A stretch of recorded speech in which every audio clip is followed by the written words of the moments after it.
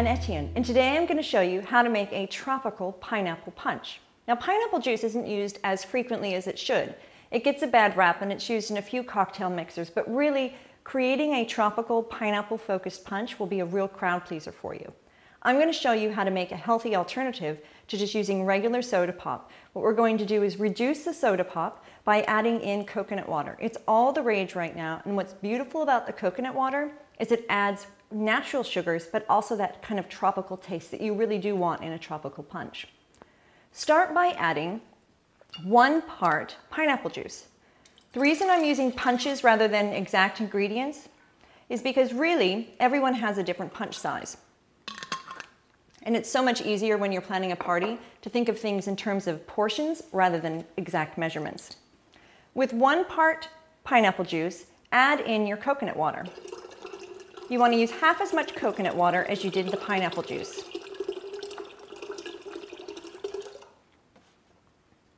Then, to give it that effervescent taste that everyone loves about party punches, a little bit of lemon lime soda.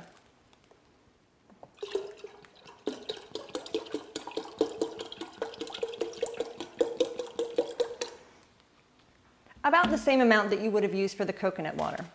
Give it a nice stir. I can feel those island breezes already. It's a really simple punch to make, and your little chefs at home can help you make the next ingredient.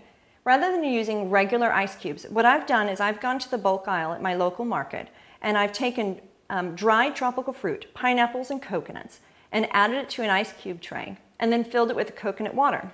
Not only does it add a decorative element to your punch, what it really does is offer a hint of fresh fruit or dried fruit to your party punch. If you don't have time to make complicated frozen ice cubes that are decorative, don't worry, you can always just add in a bundle of frozen tropical fruit. It works well, it doesn't dilute your punch, and it keeps it cool. Now that your punch is chilled, add it to your party glass. And because everyone loves a festive stir, what I've done is taken a piece of frozen pineapple, added it to a skewer, and people can use it as a mix, and you've got a party in a glass. Here's hoping that your next party packs a punch.